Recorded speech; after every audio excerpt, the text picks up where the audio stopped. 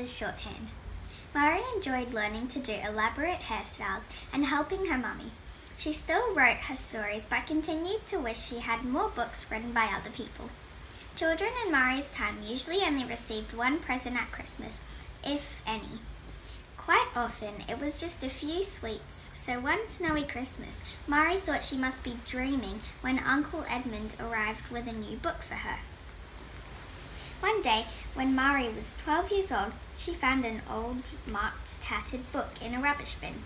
She was excited and surprised and asked her mummy, why would someone throw away a precious book?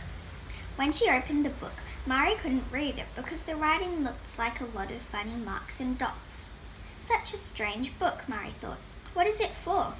Mari kept to the book, always wondering what the little marks in it meant. Her mummy couldn't read it either, but she knew what the funny sloping lines, squiggles and dots were a new way of writing without using letters like ABC. This new invention was a very fast way to write, and it was called shorthand. Lexi and Nisha, Nana Aileen knows how to write shorthand. When Nana Aileen went to work, she did lots of writing in shorthand for her boss. Next time you see her, perhaps, you could ask her how it works and how just one or two little squiggles makes a word. It sounds like magic to me. Shorthand writing.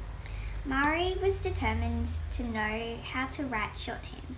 Her mummy told her that because shorthand was new, not many people knew about it, but a few people had learnt to write shorthand so well they could write words as quickly as anyone could say them. All Mari could think about now was learning shorthand. When I grow up, I want to work where the newspapers are made. Best of all, if I learn shorthand, I'll be able to write more stories for the newspaper because I'll be able to write them very, very, very quickly. Mari's mummy did not like to tell her little girl that ladies were not allowed to be reporters. Mari thought shorthand was a great idea, but how could she learn to do it?